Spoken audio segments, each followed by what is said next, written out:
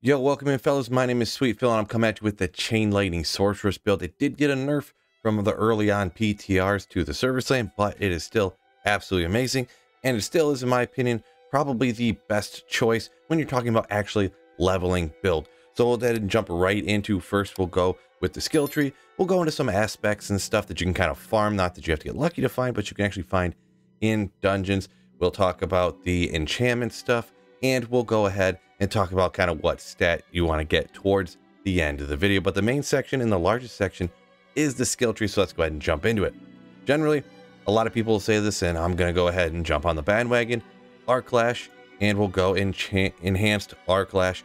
Good start right there, and actually when you bump up Arc Clash a bunch later, it actually becomes reasonably powerful. Coming down here, now that we got 2 points in, we can go ahead and grab Chain Lightning. And we're going to want to go to enhanced Chain Lightning as well. 3% increased critical strike chance per bounce. So we'll just go ahead and pick that up. And now that we got that, we're going to want to jump over to greater Chain Lightning. So you bounces off you, its next hit deals 10% increased damage. So boom, boom, there you go. And you could go, I see a lot of people want to go ahead and move into Flickering Arc Lash, or maybe even Glinting. I'm not really a big fan of either one of those. I'd rather pump another point into my Chain Lightning right now, get it a little bit stronger early on. Now, as soon as you can, do this, get Teleport. Really helps you out moving around. Obviously, everyone knows what Teleport does. And another skill you can go ahead and get right now for the safety is Frost Nova. It unleashes a torrent of frost, freezing enemies around you for 3 seconds. Really great teleport in there, boom, cast the Frost Nova. And since you're teleporting in there, teleport's cooldowns increase by ½ second for each enemy that you hit up to 3 seconds. So instead of the 11, it could come down to 8.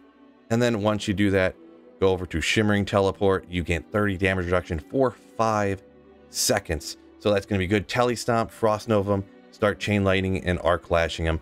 Boom, boom, boom. So you can see we just need one little point here to get up. Get that Chain Lightning a little bit higher. We're down to the next one. And right over here, you don't have to necessarily go and put points into anything over here. You can go ahead and pump up Chain Lightning, and we're just at level 12 here. And I'm going to go ahead and do that, get more and more and more damage. Now, right now, though, I'm going to go ahead and take 1 point into Align the Elements. You gain 1 damage reduction against elites for each second you haven't taken damage from one, up to 40%. So anytime you're running around out in the open world, doing this, doing that, it's going to eventually get up and be maxed out. And against the next elite, you're going to have 40% damage reduction. So that's pretty wild, pretty wild. It will build up a little bit between each one that you do fight, but that's kind of the main thing right there. So now that we've got down that, we've already got Chain Lightning maxed out. So we're going to go ahead and take a look at Frost Nova, and we'll go ahead and go to Enhanced Frost Nova. Killing an enemy with Frost Nova reduces cooldown by 1 second up to 4 seconds. So we'll go ahead and hit that. So hopefully getting 24 seconds down to 20. It is something. It is still quite a long cooldown, but we're getting it a little bit shorter. At this point, I kind of just want to get a little more damage. We're going to put 1 point into Glass Cannon, and that allows us to get down to the next branch of the skill tree here. And important to know, it did slip my mind just ever so slightly. Don't do that. But at level 15, you can go ahead and do the quest to get your enchantment slot. So once you do that, go ahead, and I already got it in here, put Chain Lightning. Now that's kind of what I'm thinking, because every 100 mana you spent, you send another Chain Lightning out. So, and 100 mana, that's like nothing, folks. 100 mana is 3 casts of Chain Lightning, because it costs 35 mana. So that's essentially a 33% enhanced damage against, you know, the monsters that you're attacking more than once. It's just every third one. But against the bosses and against the stronger elites and stuff, that's where it's really going to shine. Now at this point right here, we can go ahead and get a little bit more safety. We are taking Glass Cannon after all, so we go ahead and get Ice Armor, a barrier that forms ice around you for 6 seconds, supporting 30% of your base life and damage. So that's pretty darn good right there. And we can go ahead and get this one right here, Enhanced Ice Armor. Boom, 1 point of that. Your mana regeneration increases by 25%. So getting more mana back so you can cast even more times. Now, since we did go ahead and get that Glass Cannon, let's go ahead and get Mana Shield. And I actually really like this one. Every 100 mana, you gain 5% damage reduction for 5 seconds. So boom, boom. 100 mana, we just said you're going to be like 1, 2, 3. 100 mana gone. So we're going to get that 5 seconds. We're going to go ahead and replenish our mana with Arc Lash and whatnot.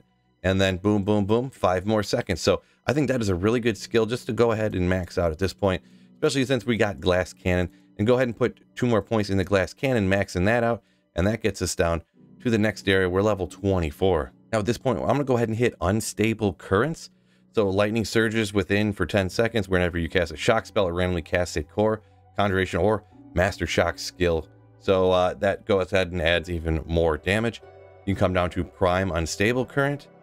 So unstable current increases your attack speed by 25. And we're gonna go ahead and just stop, hold up right there, because this is a crackling energy one, and generally this is not a crackling energy type of build. I'm just kind of gonna steer clear of it for this one. Now we're gonna go ahead and do it now. You could always shift some points out of glass cannon and this and that if you wanted to do this earlier and then do glass cannon now, but we're gonna go ahead and pump up arc lash, and that takes us right to level 30. And at level 30, you get the next enchantment slot. Now actually what I'm gonna go ahead and do with this, kind of a little cheeky little trick, which I didn't realize till I did a little bit of research and found out about this. We're gonna put 1 into Firebolt. Now look at the enchantment down there. Direct damage from a skill, from skills, applies additional 23% burning damage over 8 seconds. Now that's going to be incredibly interesting once we take a look at that, because you can really boost up a ton of the fire skills in this tree. Now as soon as you get that, you can go ahead and 1, 2, 3 into Fiery Surge, and that went ahead and pushed us down to enough skill points to where we can go ahead and grab ourselves Vire's Mastery. Now we are shooting out those lightning, so close enemies take 10% increased damage from shock skills, deal 20% less damage to you. So that's going to give us a little bit of benefit. The other ones don't really apply a whole lot to us for this build, so that's going to be our best option. Now we're going to come around 1 point into Endless Pyre. Just going to hop up here. Warmth is actually going to be a skill to where pump 3 points into that right now, and you can go ahead and actually heal yourself. It's almost 1% of your maxed health for each nearby burning enemy. Heal increases for 1.8% for bosses. So it's one of the only ways here on the Sorceress without chugging potions, you can go ahead and heal yourself, and that can bring you back from the brink or just keep you from using potions when you don't need to. Now right around this time, perfect time to go ahead and go coursing energy, kind of help you out a little bit there with a critical strike chance. Hitting enemies with shock skills increase critical strike chance by 1%, resets upon a critical strike. So that does definitely help you out, but we're going to go ahead and jump over here and actually 3 into Electrocution.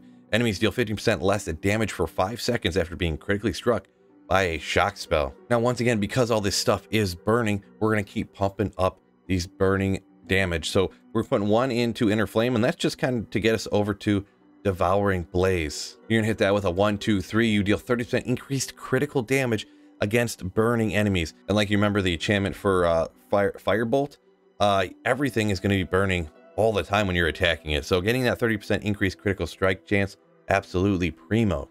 Now, once again, we're going to continue these late levels of pumping up these other skills to increase your damage and stuff like that. So we're going to put 1 into Devastation and put a couple of skills here. Your core skills deal 3% increased damage when cast above 50 mana. So 1, 2, 3 there. If you can go ahead and cap it out. You see we're a couple over 50, but you probably get a skill here and there for different quests or something. So they do give that to you on this particular build planner. So this build is going to absolutely wreck for you. Now we'll jump into some aspects that you can go ahead and go out and farm. I'm not going to include any where you have to get super crazy lucky end game to go ahead and find them. These are ones that you can get in like Act 1, Act 2, Act 3, something like that, by farming a particular dungeon somewhere.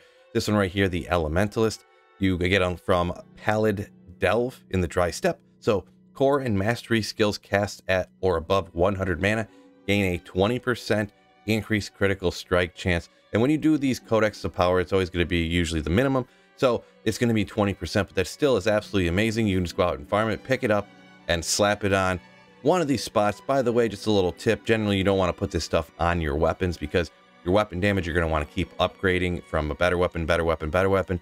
You don't want to have to keep imprinting stuff. So put it on probably something else. And next up, a very good one you get right in the Fractured Peaks, even right at the beginning of the game, unlocked by completing Zenith. So each time Chain Lightning bounces off you, you gain 4 mana every time. Now, when you're going against a tough boss or against a lead or something, the Chain Lightning bouncing, it's just going to be replenishing your mana so you can just keep casting that Chain Lightning over and over again, even more. And like I mentioned in a lot of builds, my favorite thing is the best defense is a good offense. So generally, intelligence here on the Sorceress, you're going to want to get points into that. That is the increased skill damage one right there. Strength, obviously, you can get increased armor. Not going to be super important on a Sorceress.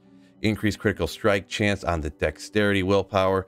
Up here, obviously, increased mana regeneration is going to be nice to kind of get to, but really, you're going to want to look for on your gear and to reroll and try to get intelligence. So there you have the Sorceress I would play. It's going to absolutely wreck, and I would implore you to go ahead and give the Chain Lightning Sorceress a try. If there's anything you would rather switch around a little bit, feel free to let me know down in the comments, fellas. Peace out, and do not forget to keep slaying.